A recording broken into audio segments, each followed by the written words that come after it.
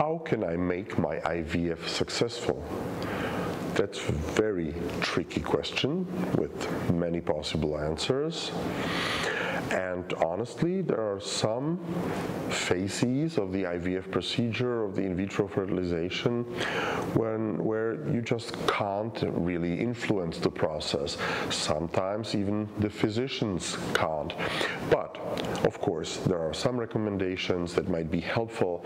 Number one, and I know this is very tough to hear, but don't wait too long. The age of the woman is very important. The quality of the eggs actually depends on the age of the woman, and their quality is best between 20 and 30, then good until 35, and acceptable until 40. After 40, it gets really complicated, and there's hardly anything that you can do to improve that situation. So the age is still crucial.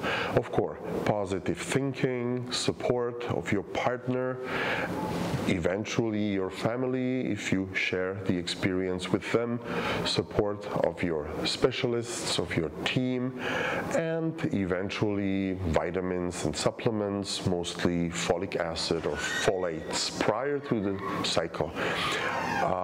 Further down the road, it needs to be individualized, this response based on the patient, her history, and her condition.